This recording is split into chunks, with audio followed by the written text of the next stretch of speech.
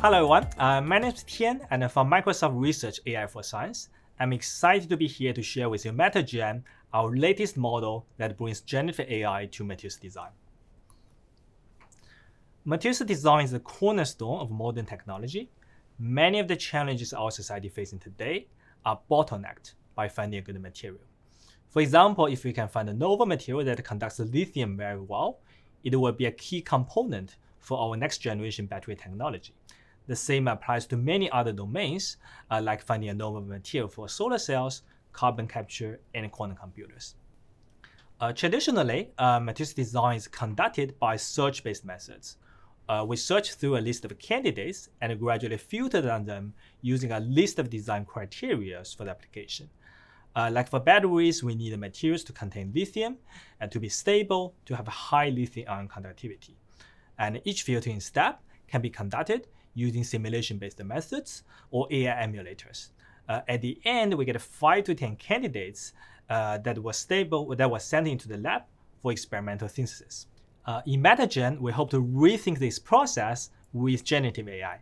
We aim to directly generate materials given the design requirements for the target application, bypassing the process of searching through candidates. You can think of it as using text-to-image generative models like DALL-E to generate images given a prompt, rather than needing to search through the entire internet for images via a search engine. Core of MatterGen is a diffusion model specifically designed for materials. A material can be represented by its unit cell, the smallest repeating unit of the infinite periodic structure.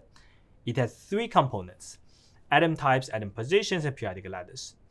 We designed the forward process to corrupt all 3 components towards a random structure, and then learn a model to reverse this process to generate a novel material. Conceptually, it is similar to using a diffusion model for images, but we build a lot of inductive bias like equivariance or periodicity into the model because we operate in a sparse data regime as in most scientific domains. Given this diffusion architecture, we train the base model of MatterGen using the structure of all known stable materials. Once trained, we can generate novel stable materials by sampling from the base model unconditionally. To generate the material given desired conditions, we further fine-tune this base model by adding conditions to each layer of the network using a control net style parameter efficient fine-tuning approach. The condition can be anything, like a specific chemistry, symmetry, or any target property. Once fine-tuned, the model can directly generate materials given desired conditions. Since we use fine-tuning, we only need a small label dataset to generate the materials given the corresponding condition, which is actually very useful for the users because it's usually computationally expensive to generate a property label dataset for materials. Here's an example of how MatterGen generates novel materials in the strontium vanadium oxygen chemical system. It generates candidates with lower energy than 2 other competing methods, random structure search and substitution. The resulting structure looks very reasonable and is proven to be stable using computational methods.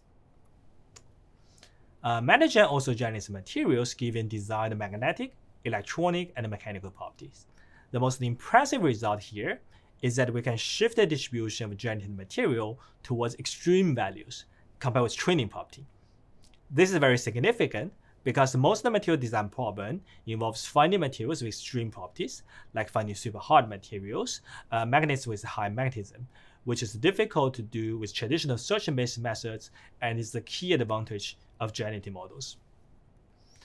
Our major next step is to bring these generative AI designed materials into the real life, making real-world impact in a variety of domains like battery design, solar cell design, and carbon capture. One limitation is that we only have validated these AI-generated materials using computation. We're working with experimental partner to synthesize them in the wet lab. It is a non-trivial process, but we'll keep improving our model, getting feedbacks from the experimentalists. And we're looking forward into a future where generative AI designed materials can make real-world impact in a broad range of domains. Here's a link to our paper in case you want to learn more about the details. We look forward to any comments and feedbacks that you might have.